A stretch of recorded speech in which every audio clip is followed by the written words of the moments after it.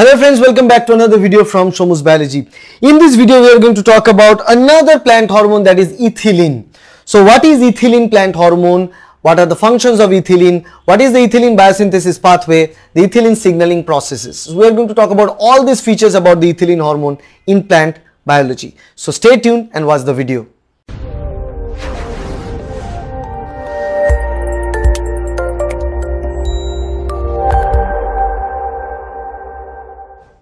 The first thing that we are going to talk about is ethylene biosynthesis, okay, and we are going to show you an animation explaining the every single details of the ethylene biosynthesis pathway.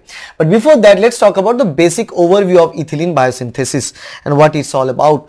In 1901, a process observed in the dark ground pea seedlings growing in the laboratory exhibited symptoms that were later termed the triple response. Okay, so whenever we talk about the ethylene biosynthesis, one particular term is used, that is triple response. What is triple response? How it's why it's called as a triple response? We're going to see that in a moment. But this triple response reduce the stem elongation, increase the lateral growth and abnormal horizontal growth. These are the three components of the triple response. First one is the reduction in the stem elongation, second one is the increased lateral growth and the abnormal horizontal growth. So basically these three different response or point states that normally what we know is that a plant grows from the apical bud and generally auxin helps in the growth in the apical bud and all. But in this case we saw reduction in this apical bud growth. What we saw, increase in the lateral bud growth and also abnormal horizontal growth, means growth in the side, horizontal plane, growth in the horizontal plane, and that is really important at this moment, at this point. When the plants were allowed to grow in the fresh air, they regained their normal morphology and rate of growth. So whenever they allowed to grow in the fresh air, they regained their normal morphology and the rate of growth. But whenever they are present in response to some sort of component, they have this kind of horizontal growth formation. Okay, so what says that when they are allowed to grow in fresh air, what do we mean by fresh air? That means there is something in the air that was causing the triple response, that was causing the growth in the horizontal plane. Now at that moment we didn't understand, but now we know that is due to the presence of ethylene, which is a gaseous hormone in plant. So ethylene is a gaseous hormone, the only gaseous hormone that is there in plants. That hormone allows the plants to grow in the horizontal plane. The first induction that ethylene is in the natural product of the plant tissues. So natural product of the plant tissue developed into the formation of ethylene there. Okay, so when we talk about the biosynthesis of ethylene, we start with this process known as the SAM mediated Yang cycle and via the ACC as an intermediate to produce ethylene. So ACC acts as an intermediate and the rest of the process we are going to see right now with the help of an animation of how exactly ethylene biosynthesis take place. Okay. Now let's talk about the ethylene biosynthesis pathway. Ethylene is a gaseous hormone. It's quite readily produced by plants. So this is ethylene, the final product that we need to produce. So obviously, like every single biosynthesis pathway, ethylene biosynthesis also needs a precursor. So the precursor for ethylene is methionine. Start with methionine amino acid. So this methionine is converted by SAM synthetase utilizing ATP to form S-adenosyl methionine. S-adenosyl methionine means SAM, known as adomate. So methionine is converted to S-adenosyl methionine by SAM synthetase enzyme utilizing energy from ATP hydrolysis. Then this S-adenosyl methionine will be converted into two different forms. Then this S-adenosyl methionine or adomate will be converted into two different forms, and both this form can be produced by the enzyme ACC synthase. Now the ACC synthase can convert this S-adenosyl methionine into ACC, amino cyclopropane carboxylate, or it can also produce it into 5-methyl adenosine. So this ACC synthase is producing amino cyclopropane carboxylate known as ACC as well as 5-methyl adenosine. Now this amino cyclopropane carboxylate is converted into ethylene by ACC oxidase enzyme by taking oxygen and oxidizing aminocyclopropane carboxylate, and by this process it produces carbon dioxide, HCN and water. While they produce this ethylene with this pathway, we got ethylene. But what about the 5-methyladenosine? This 5-methyladenosine will be converted into methionine via methionine cycle, also known as the Yang cycle, in order to recycle the methionine in order to carry out the process of ethylene biosynthesis.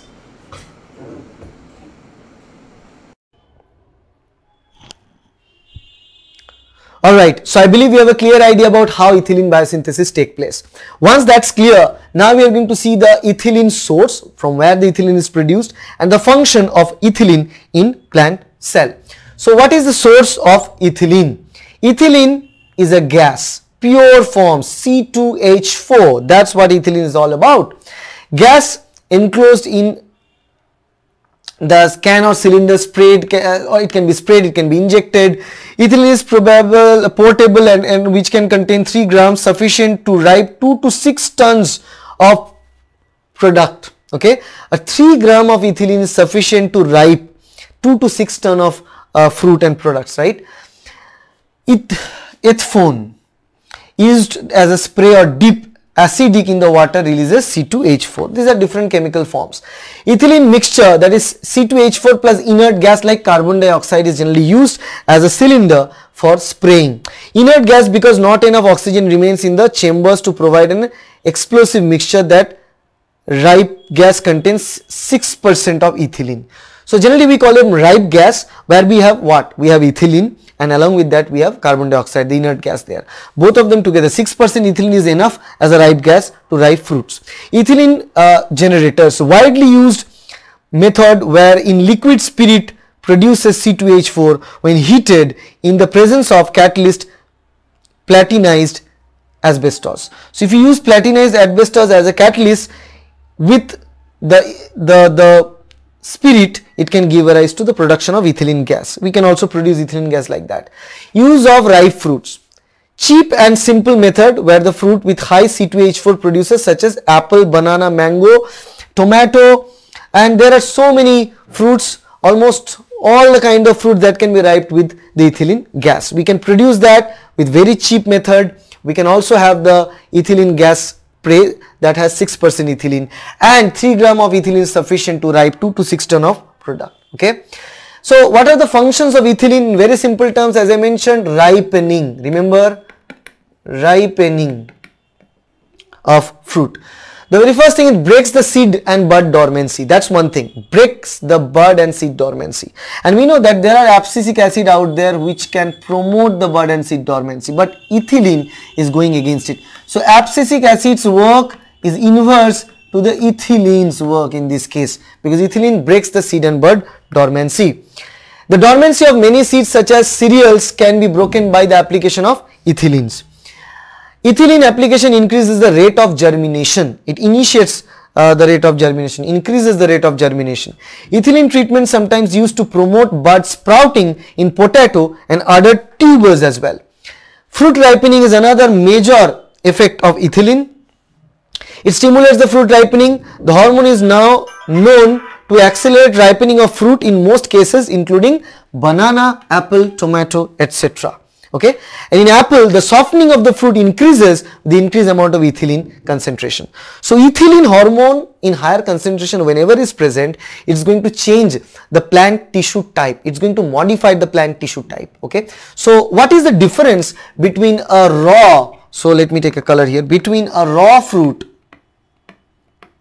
and a ripe fruit? Okay, the difference is that in the raw fruit, the components in the raw fruit is hard and less acidic, while the raw fruit is being converted to the ripe fruit, means normally they are converted to more acidic form. They are converted to like the hardness of the fruit is gone, it's released, so modified with the help of multiple enzymes. So ethylene, when the ethylene is present, it's going to turn on certain signaling pathways which ultimately produces ethylene response genes, and the result of those proteins produces enzymes like different kinds of catalytic enzymes, proteases, lipases. Those enzymes are going to cleave the protein, the fat and components of the raw fruit into a ripe fruit, and that generally does that. And ethylene, as it's a gaseous hormone, whenever the ethylene is produced, it's surrounding the whole plant and the places. So generally if you take one ripe banana, it can make all the other bananas ripe because of the gaseous nature of the ethylene hormone. The function number 2 is the growth inhibition. So normally people talk about ethylene as a simply as a hormone that helps in the fruit ripening, but we are going to see some more additional features, additional functions of ethylene. One such feature is the growth inhibition. Ethylene inhibits the growth for what? Exogenous application of ethylene inhibits the plant growth if we apply it from outside, because it has some sort of effect of senescence.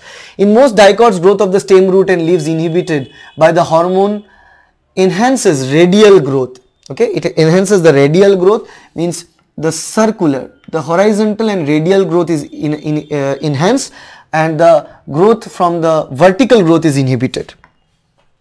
Stimulates abscission, of course, it stimulates abscission of the leaves and abscission of the plant tissues. It induces abscission of the leaves and fruits and leaves. Okay, the abscission increases with ethylene concentration.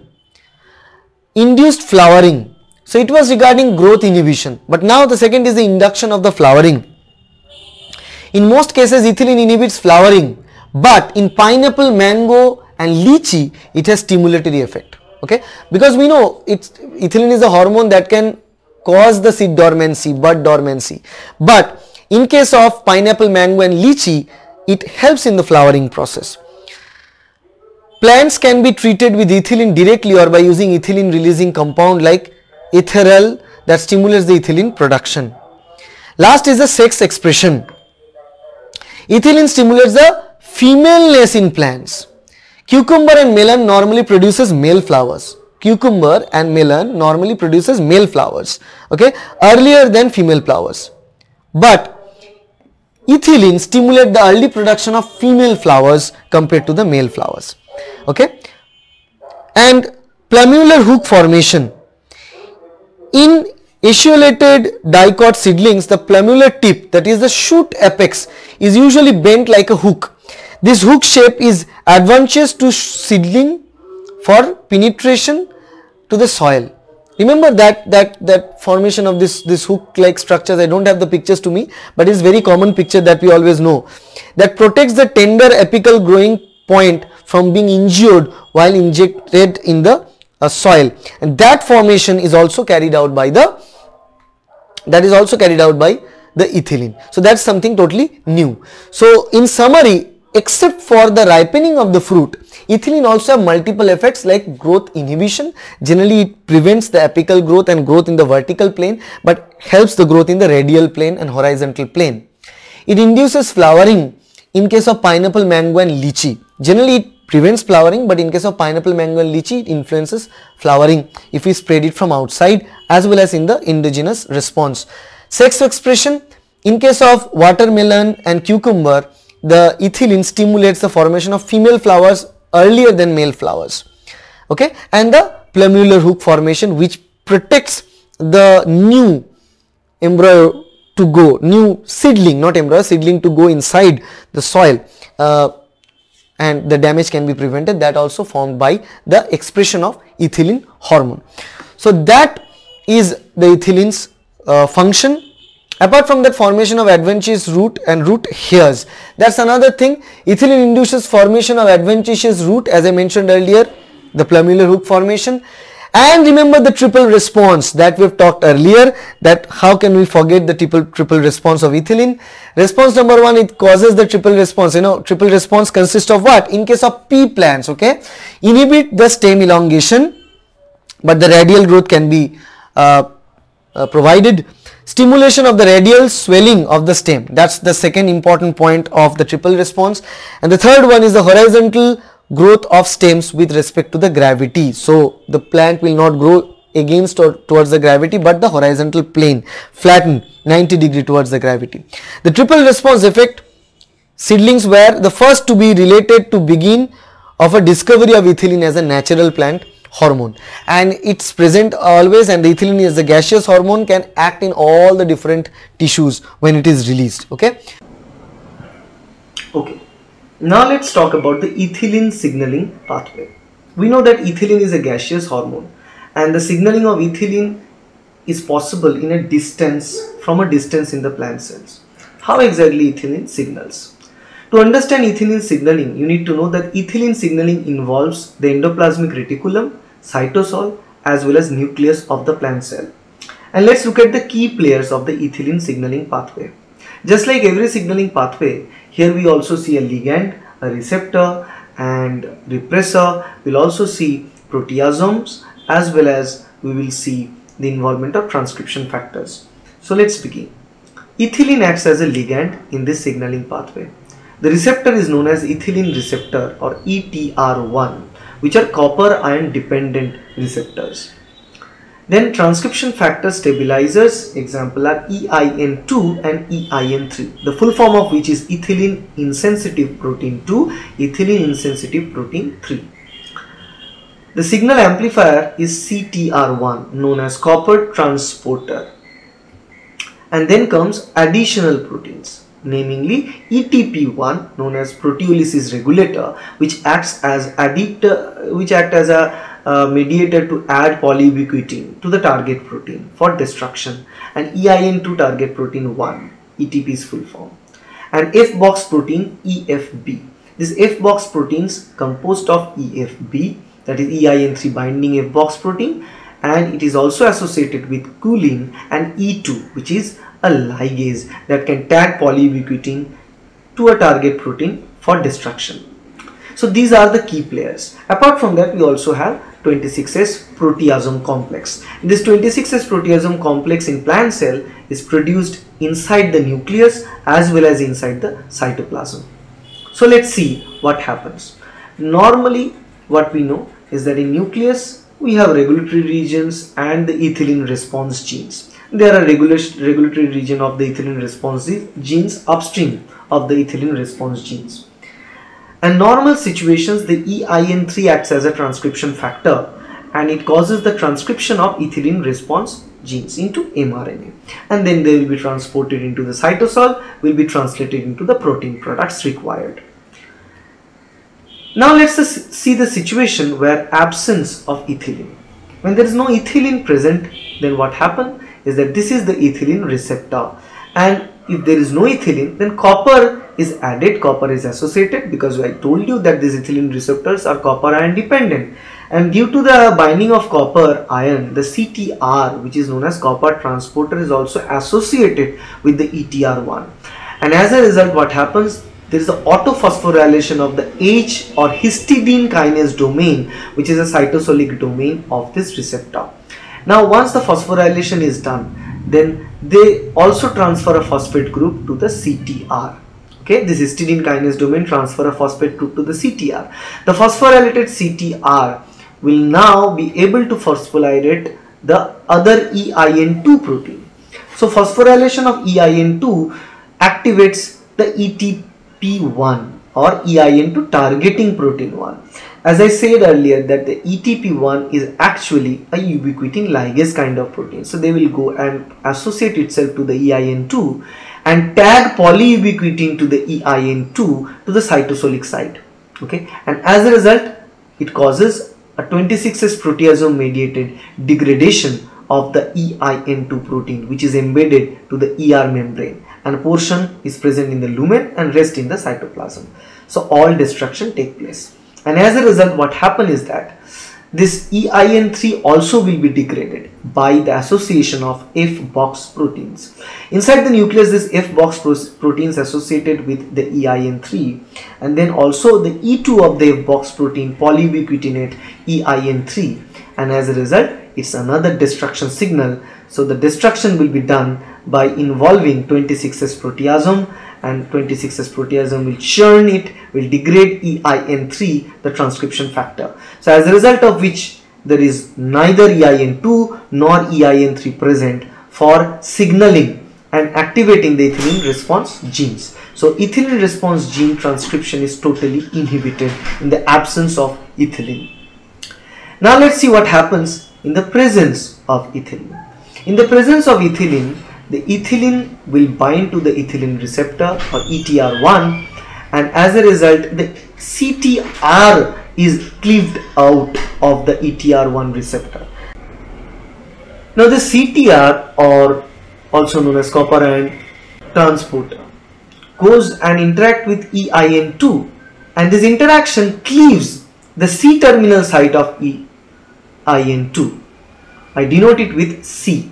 Okay, this is the C terminal end of EIN2. So once the C terminal end of EIN2 is transported inside the nucleus, it binds with the F box protein, and as a result of this C terminal EIN2 binding to the F box protein, all the F box proteins inside the nucleus are occupied, and now there is no F box to degrade EIN3. So EIN3 transcription activator is free to act. It's actively available inside the nucleus. EIN3 will now go and interact to the regulatory region of the ethylene response genes, and that response cause the synthesis of ethylene response mRNA, and then this mRNA will be transported into the cytoplasm and will be converted into the proteins, which will act as a response element of the ethylene signal. So that is all about the ethylene hormone. So if you like this video about the ethylene hormone, we have talked about ethylene hormone basic properties, we have talked about the ethylene biosynthesis, we have talked about the ethylene functions. If you like this video, please hit the like button, share this video with your friends, and subscribe to our channel to get more videos like that in future. Thank you. Bye.